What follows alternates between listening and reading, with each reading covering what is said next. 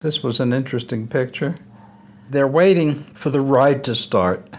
This is a pony cart with a fake pony whose tail is visible on the right-hand side in front of the cart. There's no real pony, but the pony cart is attached to an axle in the middle, and then they just go around and around in circles.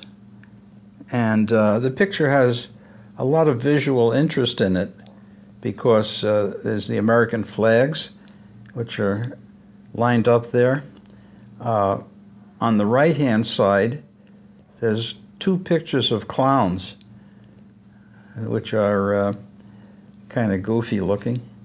And then on the left-hand side, there's a guy apparently waiting for his son or daughter to take the ride, and he's standing there with his jacket and his fedora hat, which most men wore in those days.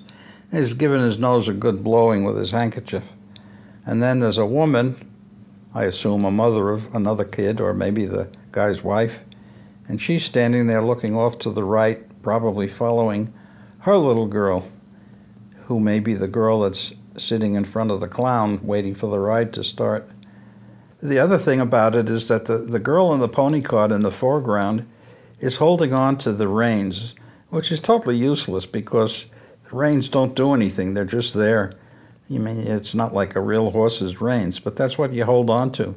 She didn't want to let go, but her nose was itching, so rather than let go of the reins, she brought her head down to where her hand was, and the picture shows her scratching her nose, or maybe she's picking it, or I don't know what, but she's all bent over and absorbed in what she's doing while she's waiting for the ride to start. There's a lot of fun in this picture.